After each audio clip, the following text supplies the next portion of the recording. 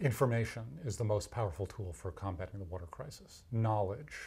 We need to develop tools that make it possible for people without too much technical expertise to play around with structured data, explore it, and use it to answer questions that they have about their data. Data by itself doesn't tell the story.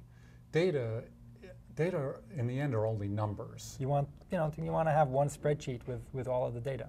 You want to be able to look at it on a map. You want to be able to look at it on a timeline. You want to be able to look at a map and a timeline at the same time. So creating these combinations and visualizations should be very easy. We have to find new ways to get water data out there and used and useful.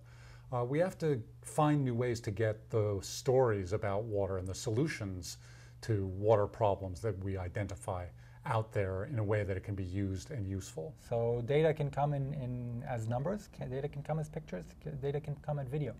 And I think the potential of combining these different kinds of data in the right way, in the most effective way, is where a lot of the power lies. And if we can find innovative ways to convert data into images and into stories and ultimately into action, then data is important.